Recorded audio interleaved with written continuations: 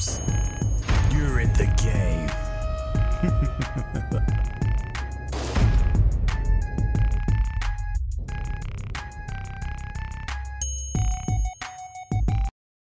Sup y'all, it's I'm All Thumbs, and today I'm here to sort out some of the trouble players are having getting an open NAT type on Infinite Warfare, even if they previously forwarded ports for Black Ops 3, like me. Not to worry, there's a simple solution. Infinite Warfare added one additional port, and once it's forwarded, you'll be open and loving it in no time.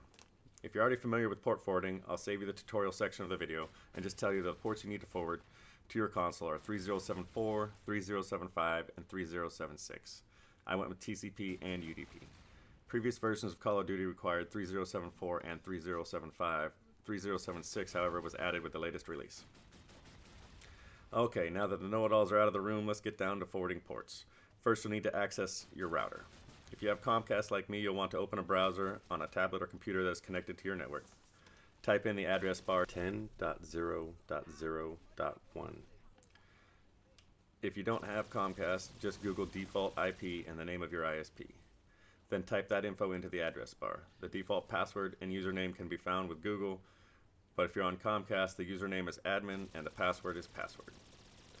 Now that you're inside, click Connected Devices on the left and locate your Xbox or PS4. Push the Edit button next to it.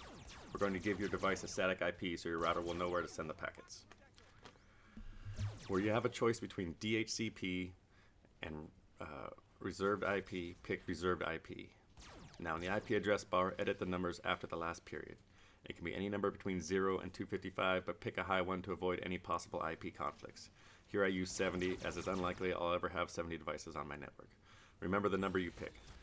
Now click Advanced, then Port Forwarding in the navigation menu. Click Enable, then click Add Service. Fill in the boxes as I have done here, and remember to use the same number in the last server IP box as you used on your console's static IP address. Click Save. Now restart Call of Duty and pop into the multiplayer menu. Your NAT type should read open. Enjoy your game. A quick finishing note. You will likely see other ports listed on other posts. These are not required, and in some cases, such as port 53 and 88, they can actually cause conflicts on your network or security concerns. Nonetheless, if this doesn't work for you, they're worth a try. I hope this video helped everybody out, and I'll catch you on the next one.